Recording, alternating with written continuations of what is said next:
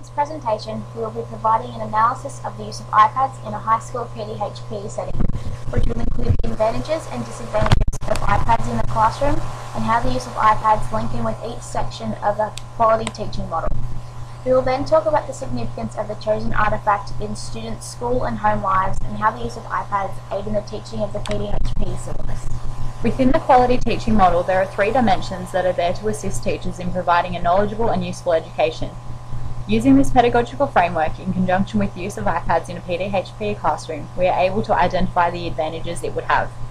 Dimension 1 is intellectual quality. Within this dimension, students are required to display higher order thinking, deep understanding, and problematic knowledge. Students are able to complete the requirements using iPad in a PDHPE setting by researching strand or topic-specific articles, which they will then analyse the content, then present their findings to the class. Another way for students to be able to show an intellectual quality would be by watching a teacher-specified YouTube clip, then write a paragraph explaining how they perceive the message and how others may too. The clip could be about sense of self or support systems, which relates to the syllabus. Dimension 2 is the quality learning environment. The advantages in this dimension include students being able to have self-regulation by accessing set tasks or assessments on sites such as Moodle. Student direction can be achieved by presenting students with an online survey about particular assessments or practical class activities they wish to take in. Students are also able to finish a group task and have it peer marked using set criteria, which would help them achieve explicit quality criteria. Finally, in the dimension of significance, students can be sent home with tasks such as drawing a support network and then emailing it to their school email address to be produced to the class for marking the next day. This fulfills requirements for the area of connectedness. Knowledge integration in the PDHPE section is an important area. Teachers can have students watch a video clip and explain how it relates to 2 subject areas in the course. For example, in Stage 5, Strand 2 and 4, a specific technique can be shown and then the class can discuss the cultural significance of the sport. In saying this, there are also a few disadvantages of iPads in a PDHPE classroom.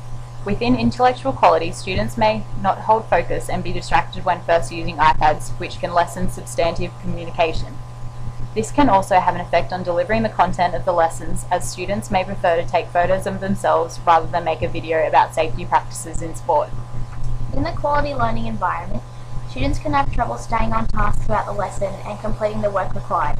When setting tasks, students may solely rely on the use of iPads instead of using an array of other resources. Lastly, in significance, students may be faced with problems such as bullying or incompetence with not being able to use the iPad with ease as they don't have the prior knowledge.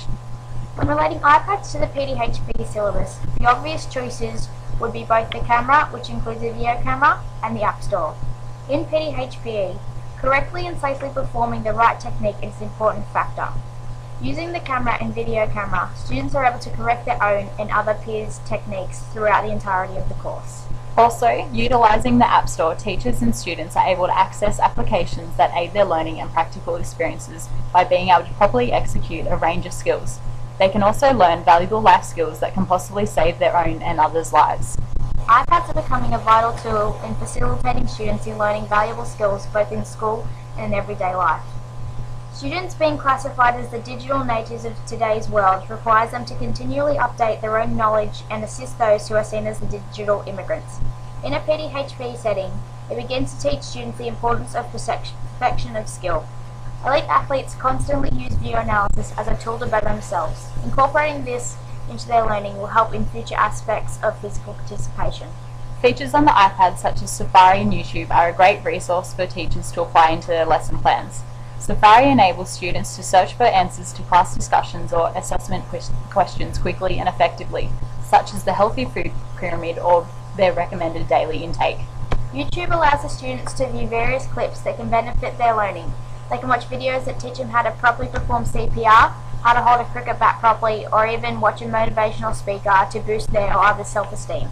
Overall, from making this presentation, we believe that iPads in the classroom will have a positive influence on students in the classroom.